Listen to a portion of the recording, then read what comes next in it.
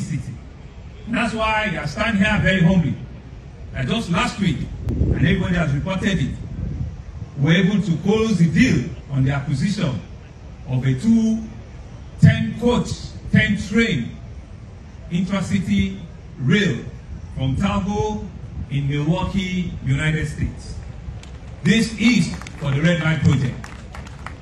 But what we have not announced is not just for the Red Line, that we have actually also acquired 3 sets of train for the Blue Line as well.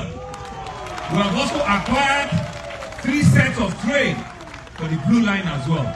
We will be unveiling that when they also are coming. We've done all of this thing very, very quietly, but we don't want to talk much.